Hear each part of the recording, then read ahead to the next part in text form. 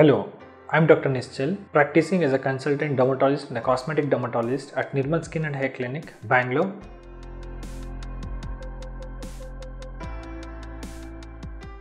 AIP diet for alopecia is nothing but autoimmune protocol diet for alopecia. There is a lot of buzz about this diet. However, there is no consistent scientific data which is available on this.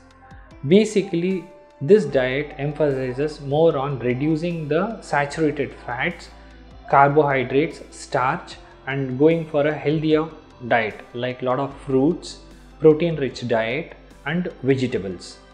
So this is actually based on a concept that the lining epithelium of the intestine, the food pipe, contains lot of lymphocytes which are actually like soldiers of immunity, and they say that food items can activate these things and give you a lot of allergic reaction. However, these are all hypotheses which have been put forward, and there are not a lot of scientific data as such to propose this as a treatment for alopecia.